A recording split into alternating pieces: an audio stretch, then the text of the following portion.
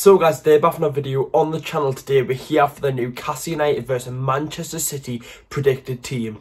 It's a massive game, the quarterfinals of the FA Cup. If you haven't watched the preview already, I put it at the top. There'll be a link in the description and on the end screen. So if you haven't watched the preview already, watch this video and on the end screen the preview will be there. But today I will do my predicted team for the game versus Man City. Do we stay at a 4-back? Do we go to a 5-back? You'll see in the video. Make sure to leave a like, lads, subscribe to the channel if you haven't already. Let's get into it now. My predicted team. So, this is my predicted team for the game versus Manchester City. A formation change, 5 at the back. I feel like Bruce will go to a 5 at the back, even though we haven't lost a game with the 4-2-3-1. With injuries as well, I think Fabian Schär will come in for me.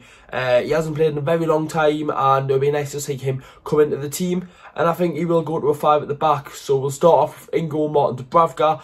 Obviously Martin will start when he should start, because obviously Bruce has been playing Darlow in every cup game apart from the first game against Rochdale away from home. So surely he won't start Darlow. I pray to God that he doesn't. Right wing back, Javier Manquillo. Great to see him sign a new deal, and for me, he does start over Yedlin and Kraft. Centre backs, as I said, Fabian Schär for me plays.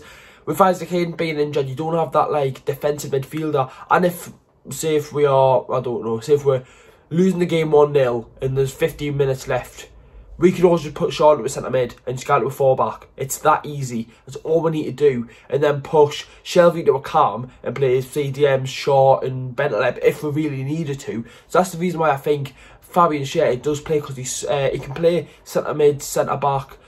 He played centre mid against, I think it was Bubba in the friendly match before the season came back. But I think Fabian Schär starts centre back with Fernandes and Lascelles, who have started every game so far. Left wing back, ideally Jetro Willems, but obviously as we all know he's injured and he's still recovering. Obviously he's only on loans and his loan hasn't been extended, so obviously Jetro's not going to play another game for Newcastle this season. He would work perfectly for this formation. He scored against Man City when we drew 2-2 to them this season. Danny Rose is not really a left wing back. If Richie being injured as well, I think Rose will just play as a left back. He won't get up the field as much, but when he needs to, he will get up. Obviously, Rose is not a left wing back. Jetro Willems is a left wing back, and that's why it'll be good to have Jetro and Danny Rose, because then you've got two different left backs in different formations, which can really help the team. Nabil Bentaleb comes in, probably thinking no Hayden. I don't think Hayden will be fit for the game. Same with Matt Ritchie, so I'll put Bentaleb and John Shelvey in. If Hayden was fit, I'm pretty sure Isaac Hayden would start the game versus Man City, but there's no point risking players. We've got so many games coming up. We might as well just play Bentaleb and see what you can do. Obviously, Miguel Almiron's been performing so much better in the centre attacker midfield role, but in this formation there is no cams. So I think Almiron will be on the left and Maximin on the right, and they'll change over like what Richie and Maximin were doing for Sheffield United, and it worked.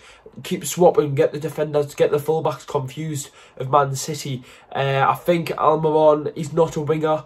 He hasn't really scored any goals or got any assists from the wing when we've been playing a 5-back. So let's hope that he can produce something, even though he's on the wing.